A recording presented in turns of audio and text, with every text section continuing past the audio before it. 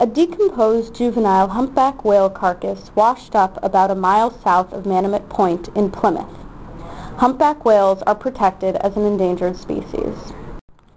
Scientists from the New England Aquarium were on the site to examine the whale and determine how to haul it off the beach.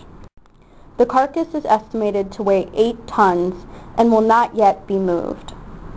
The New England Aquarium has taken samples from the whale and will try to determine the cause of death.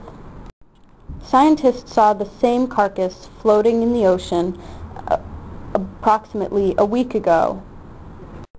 The whale is lying on its back, the underside of its stomach visible. The whale has a pleated stomach which expands when they eat.